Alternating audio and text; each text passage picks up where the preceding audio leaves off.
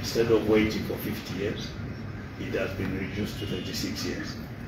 But it's a one-off access. The second part of the law that was signed by our President talks about the revision of the penalty rate for delayed contributions from 20% to 10%.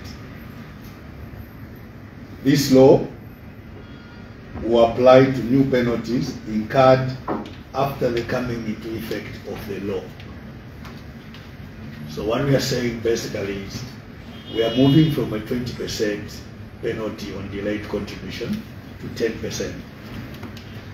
Up to the time the law comes in, up till the time the law comes into effect, the old penalty rate of 20% applies to all historical occasions or events when the contributions were paid on time. Now that the law has been signed, going forward, any default, the penalty rate will be charged at 10%.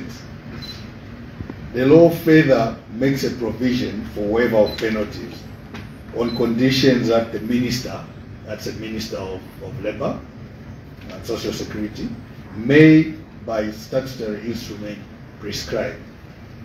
The conditions and eligibility for the waiver will be availed as soon as the regulations are passed.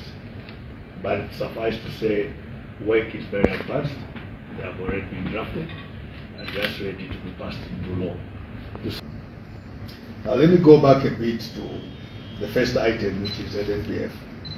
So the revision of the minimum age limits required to access ZNPF benefits entails that all members that contributed to Zambia National Provident Fund between 1966 and 2000, but have not yet made a claim, can now claim their benefits without waiting to reach the retirement age of 50.